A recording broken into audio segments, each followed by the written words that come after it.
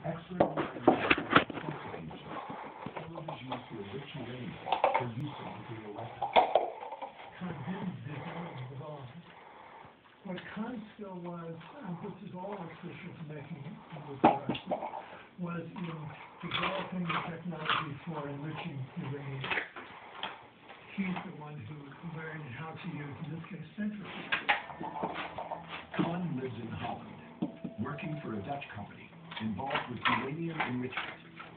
He decides to secretly help his homeland. He began to collect nuclear technology in Europe because that's where the technology was being developed to enrich uranium for reactors. He started taking notes in 72, 73, 74. Khan has access to one of the most sensitive and secret nuclear facilities in Europe. And although he had limited clearance, security was lax, and he walks into highly restricted areas.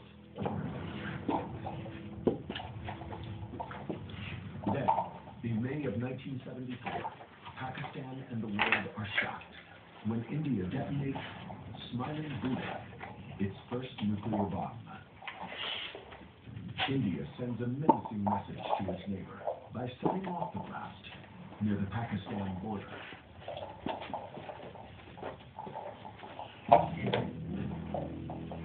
Khan begins passing highly classified nuclear information to a network of Pakistani spies in Holland.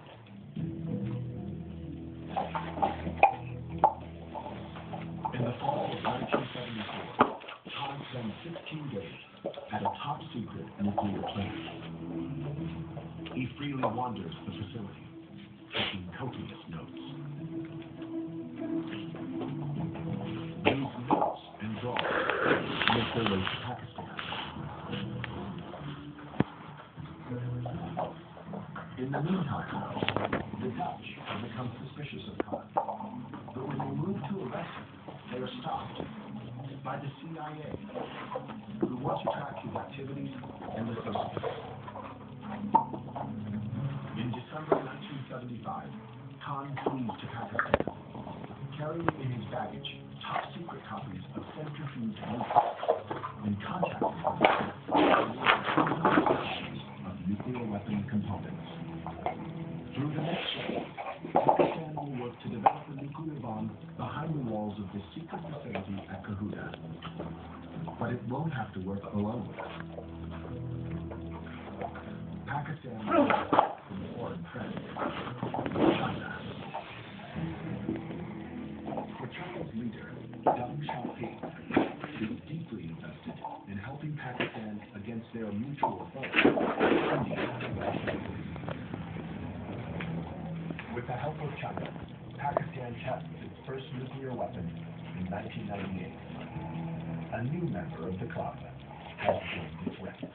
The bomb became the Chinese bomb, and the first test of a Pakistani bomb was actually conducted in China. But China is not only after Pakistan. Deng Xiaoping begins the deliberate proliferation of nuclear weapons and materials into the Muslim and Marxist world.